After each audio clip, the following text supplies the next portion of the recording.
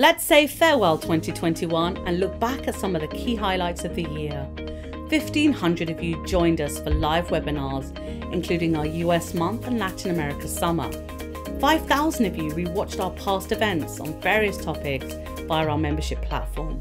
We had participants from over 100 countries, from students to ministers, engaging with over 120 governments and international organisations.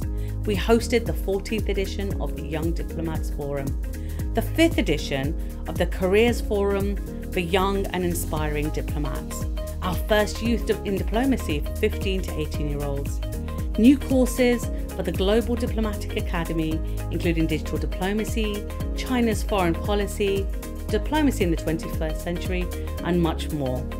2022 sees the launch of a very exciting project, GDF Brussels, the Brussels Diplomatic Forum on Tech and Innovation, and much more.